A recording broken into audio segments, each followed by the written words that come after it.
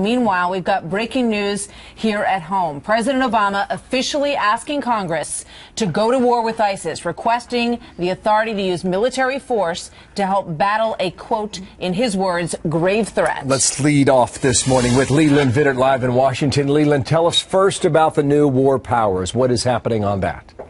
No, Bill, this is the draft the president sent up to Capitol Hill. We just got our hands on it in the past 15 minutes. It brings up some very important questions, and the debate on Capitol Hill over this authorization will put the president's ISIS strategy under a microscope. It does include specific language against what they call, quote, enduring ground combat operations. And it's important that the words that the president is using here, enduring and ground combat, those are going to be heavily debated. Many Republican lawmakers say the president, though, isn't doing enough to take the fight to ISIS. You need boots on the ground. It doesn't have to be the 2nd Marine Division or the 101st Airborne Division, but you're going to have to put people on the ground to liberate Mosul or to conduct major operations out in Anbar.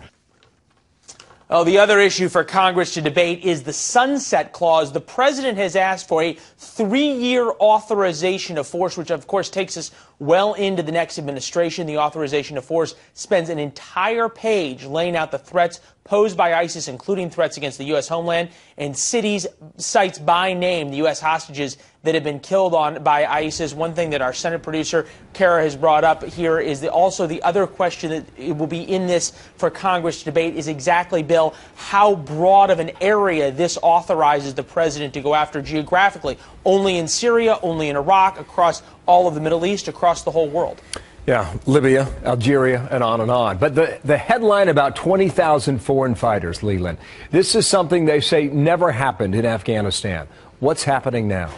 Well, exactly. It's a huge number of people that are streaming all the way into Syria to fight for ISIS. Perhaps the scarier number that's being quoted is 3,400, which is the latest estimate from fighters from Western countries. And this latest assessment comes as hearings on Capitol Hill are set for later today on the ISIS threat.